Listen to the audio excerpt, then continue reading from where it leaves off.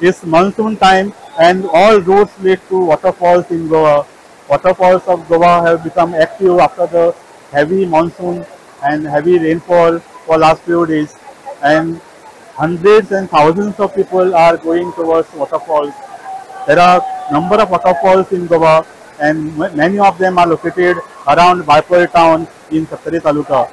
We have come to one such waterfall and this waterfall is called Pali Waterfall.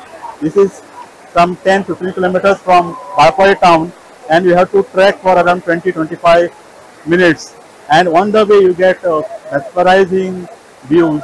We have to cross few streams, you get beautiful small waterfalls and greenery and there is a huge crowd around. You can see hundreds of people around enjoying and having food and fun. Mostly youngsters are flocking to these waterfalls in Goa these days.